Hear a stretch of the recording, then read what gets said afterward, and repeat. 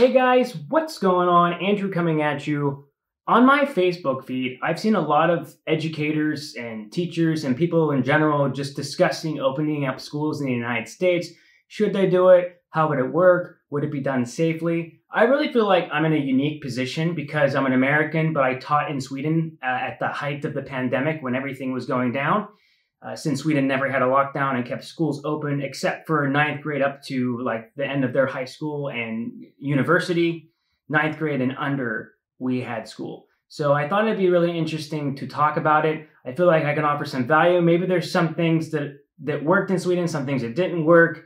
And this video can be more of like an educational video. Now, I will try to keep my personal opinions about COVID-19 strategy here in Sweden and whether it works or not works. I'm going to try to keep that out of this video as much as possible. But if you really want to see that, you can go through and look at previous videos. But it's possible I might be a little biased at certain points, but I will really work hard to not do that. Also, I just want to say that all these opinions are my own, not my school. I think the school that I worked at did a fantastic job, leadership all the way, everybody. I think that everybody stepped up.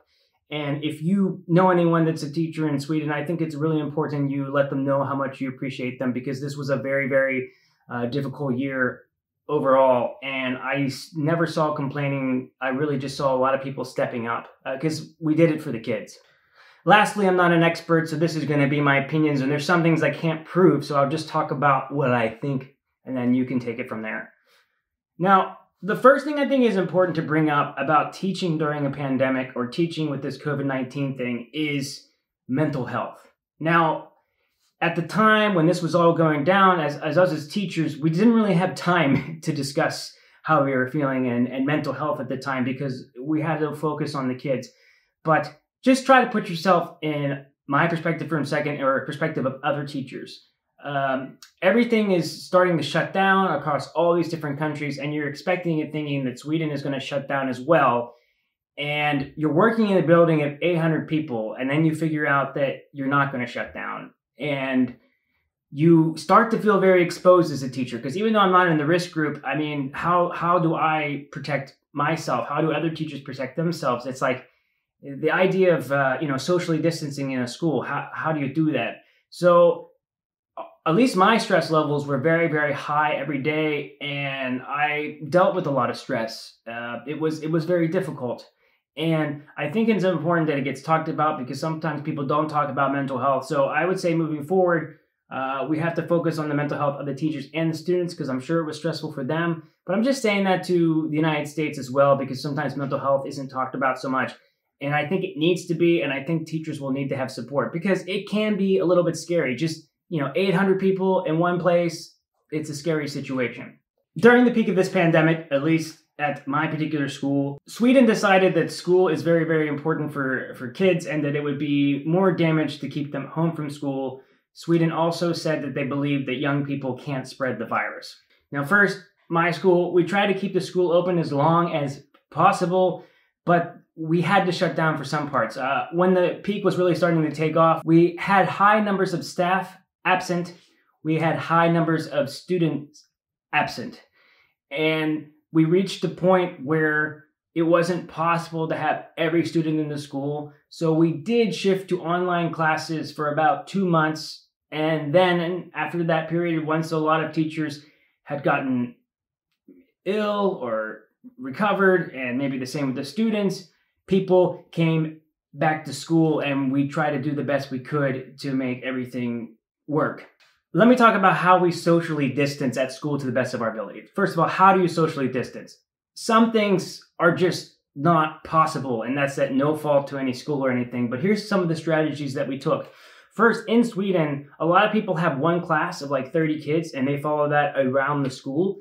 And I think that helps socially distance a lot, where like when I was in the United States, a lot of times in high school and things, you had a class and then you're just moving to other classes. But sometimes there were different people in all those classes. There was a lot more mixing. I don't think it's possible really to socially distance in a classroom. So yeah, there's always going to be some risk there, because like, how do you do it? But we tried to open windows as much as possible. We tried to encourage the kids and make sure that they were washing their hands. One thing we did in the cafeteria to help socially distance is, and we did it with staff and students, we had a rule that you had to sit like one chair apart. and we tried to spread things out. We also changed the lunch schedule around so that we didn't have so many people in there at the same time, so that we could encourage the kids to socially distance. We watched them wash their hands before we came in, and we were encouraged to have as many outdoor lessons as possible, and a lot of people took advantage of that. So it was really nice to see that a lot of people were able to be creative and find ways to make it work. Difficult for me being a music teacher, like how do I teach music? But I was able to get a hold of some hand sanitizer, be able to claim the instruments, be able to have the students use the hand sanitizer either before or after the lessons, and I would encourage them to not touch their face. But with all that said, there's still challenges, right? Because you can encourage kids to socially distance as much as you can, but maybe some kids are still going to play and go together, maybe not listen to everything perfectly. But I did think that for the most part, it was taken seriously by the kids. Maybe not at first, just being young, you don't know how everything's going on. But as time moved on, I think everybody was able to adjust. Those are just some things that I think the United States could do. Also, I just want to point out, we don't have masks. We didn't wear masks here in Sweden, and we didn't wear masks in school. So I think that's important for you guys to know, because there's always people talking about masks and stuff. Now, I just want to point out one thing, because our leader of the coronavirus strategy team here, his name is Anders Tegnell, and he said one thing. He said that the coronavirus does not spread, like that young people don't spread the virus.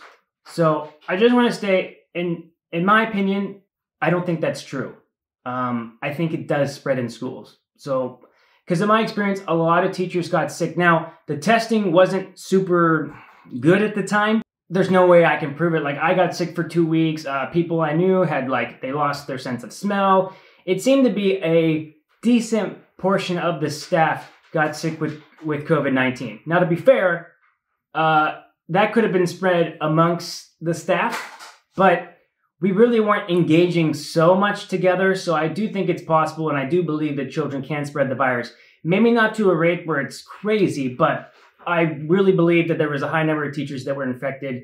You know, I talked to a lot of other colleagues and teachers at other schools, and they also had very high absences and people ill and sick, and they also thought that it spread quite a lot. So one thing I'd like to see Sweden do is do an antibody test of teachers, because I suspect that teachers were affected at a very high rate. I think after medical workers and firefighters, police, I think that teachers were the next highest infected. So I'd like to see Sweden put their money where their mouth is and do that study. Even though it might disprove what they originally thought, I think it is important to talk about. One thing I want to point out as well is, although I think it was spreading quite a lot, in Sweden, the way the rule worked is if you were sick at all, you had to stay home. And then you had to stay home 2 extra days until you were symptom-free.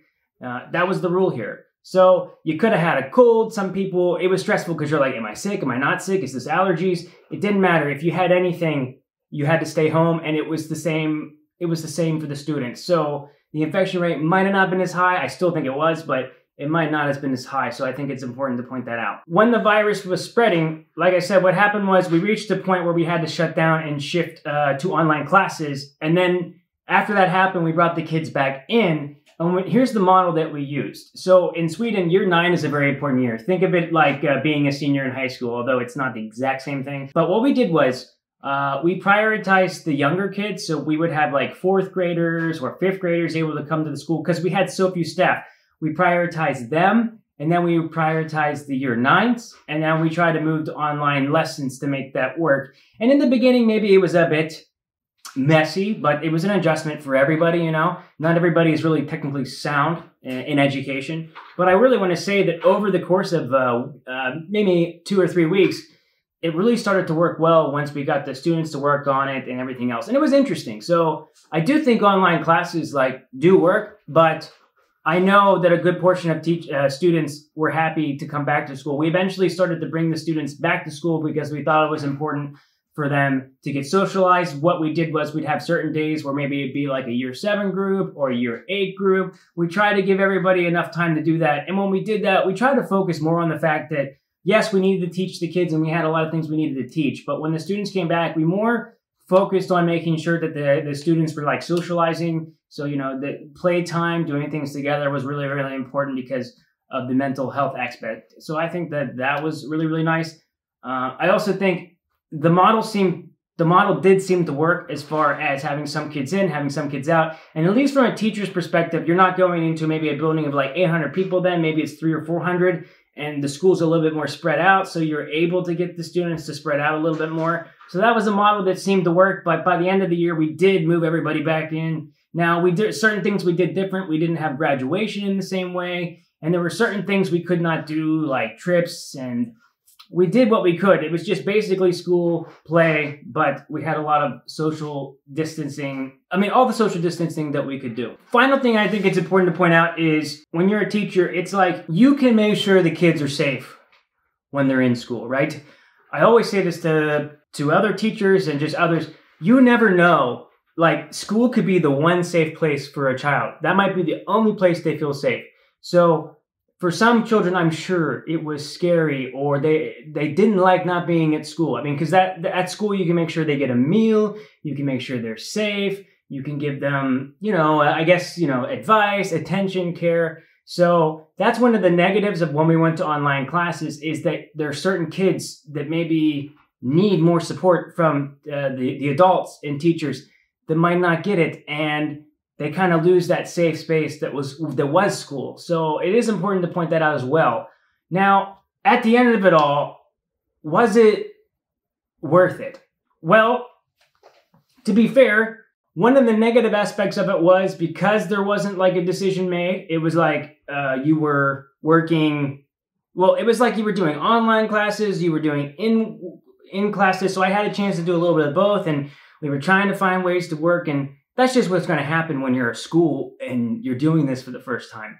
But I think whatever schools decide in the United States and in other countries, I think it's important that you guys just make that decision and stick to it to the best of your ability. So if you're going to do online classes, do online classes. If you're going to bring the kids in, keep them in if you can. But I think a model that could really work is what we did of having certain students in the schools, certain students home. You could prioritize seniors in high school and maybe some of the small children in school. And what you could even do is you could have, I think what would really work is you could have students that maybe they were in school for a semester, like till Christmas, and then they do online classes and another group comes. Because one problem can be as a teacher is if you're teaching kids in the classroom, but then you're also doing online lessons, it ends up being a lot of work. And in my opinion, you can't do a great quality of both. It's like you can either do really good online lessons or you can really do really good in-class lessons because then it just begins to be a lot of things going on in your head as a teacher, and it can be a bit stressful. Now, another thing I think that the United States should do if they do open up schools is I think that they should have masks. Now, there wasn't masks in Sweden, and like I said, I got the feeling that it kind of spread around. So I think it would be really good and important to try the masks out. Now, will kids wear masks? Will they take them off? I can't answer those questions. I really don't know. But I do think it's worth a shot. But then there's sometimes I think about it. If I'm a teacher and I'm talking to a student and I have a mask on, how am I really giving them, even though they're socializing, how are they getting my emotions or getting kind of that personal stuff? But maybe it's just one of those situations where if you're going to have all 1,200 kids in a school, if it's like a high school, they got to mask up because you can at least stop the spread a little bit. Now let me go into what I think the United States should do overall. I think that the United States should do something similar to what Sweden did as far as states need to give schools the powers to decide. So I don't think like the whole state should just shut down the schools at this point. I think every school should be willing to try or should be allowed to try their own strategy. But I really think it needs to come down to a case-by-case basis. So, for example, if COVID-19 isn't spreading much in your town or area, you might be able to open up your school. And then you have to see those numbers. And again, if it gets way worse, then you might have to shut down again. Now, what I like is the model of having some students in the school and having some of the students online, as long as it's planned for like the whole term, right? So not just doing it throughout the year, but like if it's a straight up term that somebody has, like you're doing it till Christmas, I think that that could really, really work. Lastly, I'll just say this. It's okay if you're a little bit scared of COVID-19. I think that the truth is somewhere in the middle. Like I think some people are so afraid of it that it's not irrational, but it's unhealthy. And I think there's some people in the United States that don't take it seriously at all. And, that's kind of like, I would love to travel to the US right now and see my family, but I feel like because people aren't taking it seriously, for example, it's spreading and it's annoying to me because I'd like to fly home. So, let's try to do what we can. But I won't hate on anybody for not wearing a mask in the United States because we don't have masks in Sweden. So I just don't think that's fair to say. I got sick, for example, and I was fortunate, but I only had one. I never got tested, so I can't say for 100%, but I had it pretty much. So in my experience, my breathing was scary for about one day. I thought maybe I might have to go and see someone to at least get an inhaler because I was having issues breathing. But then I did recover. Some people connected that I know, and again, personal reasons, I don't go into it, they weren't so lucky. I think it's important to point that out. Some teachers working in school might be at the health risk. And I think that those teachers should not be forced to come into school. I think they should get a chance to teach from at home. I think teachers over the age of 60 need to be protected. So it is possible to do if you can protect your kids. No matter what strategy gets picked, there's always going to be a negative. If you have online classes, the kids are going to miss socialization and you're not going to make sure every kid's safe in the school. If you have the kids in the school, there is going to be spread. Even if you take all the steps you can, you're still going to have spread, which means it's going to spread from home. So it's a stressful time, everybody. There is no perfect answer. All we can do is learn. I hope that you were able to take away something positive here from this video that maybe you can apply. I hope you didn't feel that I was super biased in giving my opinion. I hope you felt that I was neutral here. And, if you like this video or if you're a teacher in the US, I suggest sharing it because I really think that there's some value here I can offer to others. So with all that said, everybody, take care of your own mental health. Talk to others if you're not feeling well. I think it's really important right now because we got a lot of angry people in the US right now. Talk to one another, and it's okay to be stressed. If you have any questions you want to ask or anything else, you can put those in the comments below. I really appreciate everybody watching this video all the way through, and I will see you in the next video. Take care, Hadel.